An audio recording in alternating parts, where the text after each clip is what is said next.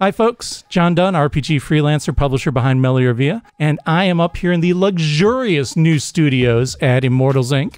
with Mikey. One and only. I'm not going anywhere. We're not going anywhere. Just kind of a new space. But Maybe down the hall a little bit. Maybe a little bit. That's a little bit of a hint, so we'll just give you that. Yeah, it's not a promotion, it's a sideways move. And it's a subtle move. Yeah, what do we got today, John? Today, I thought we would talk about the Pathfinder 2nd Edition Lost Omens World Guide. Yeah, so Pathfinder's a very popular game system. Second edition of it came out a few years back now in 2019. It's fantasy, which is not my main focus for RPGs, but I've been playing a lot of Starfinder lately, and a few of the people at the club where I fence have been talking up Pathfinder 2nd Edition a lot lately, so I've kind of had a strong motivation to go back and look at some of it.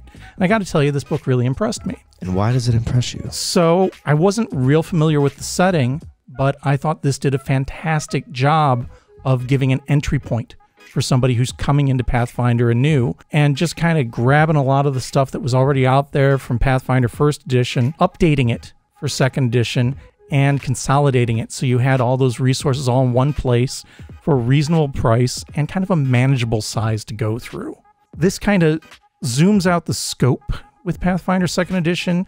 You're looking at a little larger area on the planet of Golarion than you were in 1st Edition. And this does a decent job of updating the meta plot for the stuff that passed between 1st Edition and 2nd Edition. And a lot of that is those many, many adventure paths that Paizo saw fit to publish in the time in between.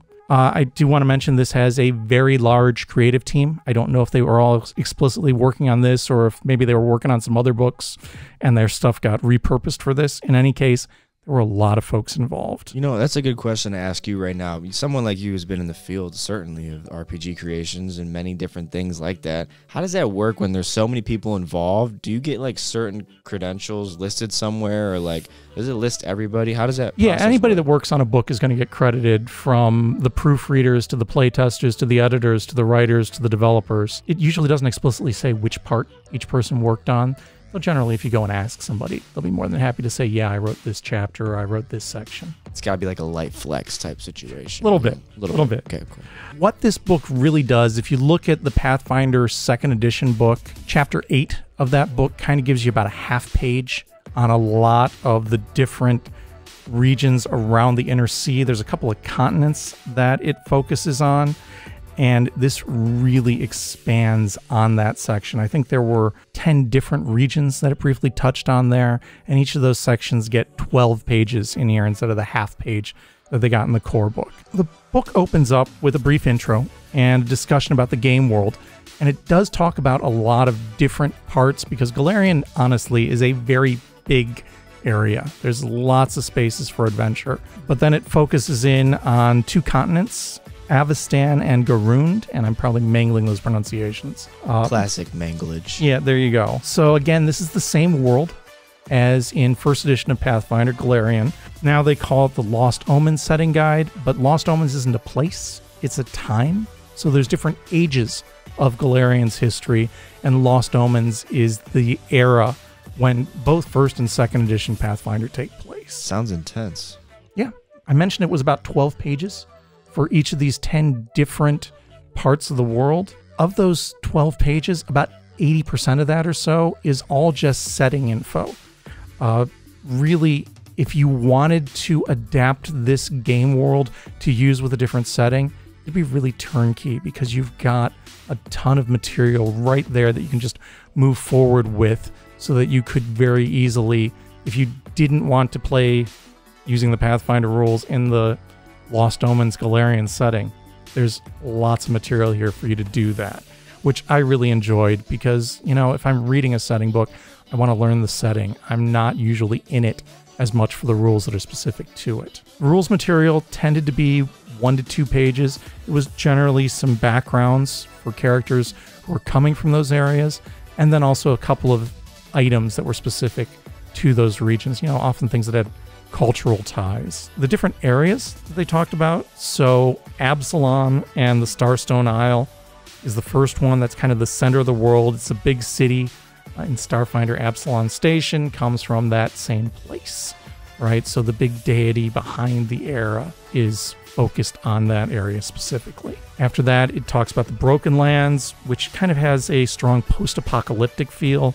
There's civil wars going on, there's a demonic invasion, and I really like the idea that there was a spaceship that had crashed there in the past. And so that opens up a whole nother kind of exploration opportunity for the players to get into. Is it like Mad Max vibes over there? Definitely, but with a fantasy feel. Oh, nice. Yeah. Dangerous. Absolutely. Then you've got the Eye of Dread, which is a land of a lot of undead armies that are in conflict and that are, in conflict with the living as well. The Golden Road, which is kind of has a ancient Egypt feel, if you want to get into that kind of era. Then it talks about the high seas, which are, your oceanic regions.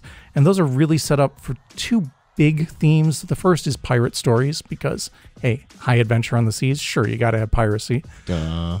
And then after that, they also get into undersea kingdoms. So if you want to do an Atlantean-style tale or a story about sea elves or lost civilizations far beneath the ocean, you've got the tools you need for that there as well. After that are the Impossible Lands, which are a very high magic area where there's lots of things that don't make any sense without magic, and it talks about the fallout of the arcane wars that happened in that area.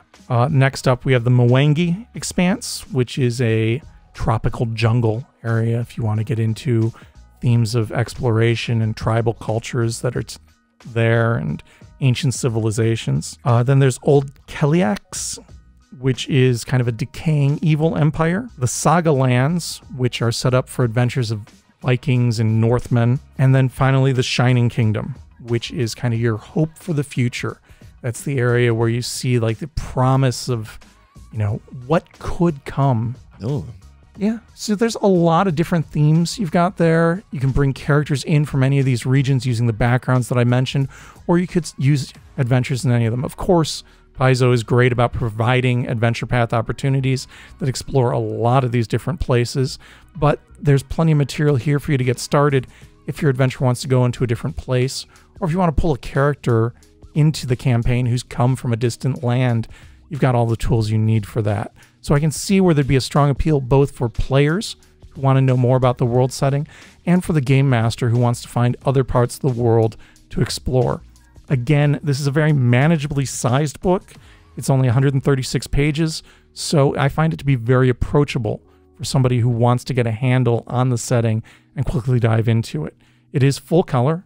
It's up to Paizo's pretty high standards for some great artwork throughout, and it is $37 in hardcover. We do have this on the shelf up here at Immortals Inc. or available through immortalsinc.com, so stop in, take a look, and see if this might be the thing to convince you to try Pathfinder 2nd Edition, or if this might be the world setting you've been looking for use with another system. Another thing that's worth mentioning, Paizo has decided they're going to roll at least one of their adventure paths out for D&D 5th Edition. That might also be a motivation, even if you're a hardcore D&D guy who's not interested in Pathfinder, check out a book like this so you can get a handle on that world before those new adventures start to come out for it.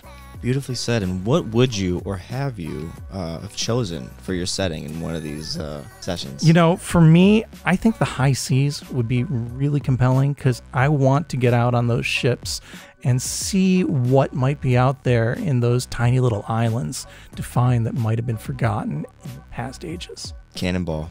There you go. Cannonball fetish, basically. There you go. We all have them. All right. Till next time, folks. Good gaming. Later, guys.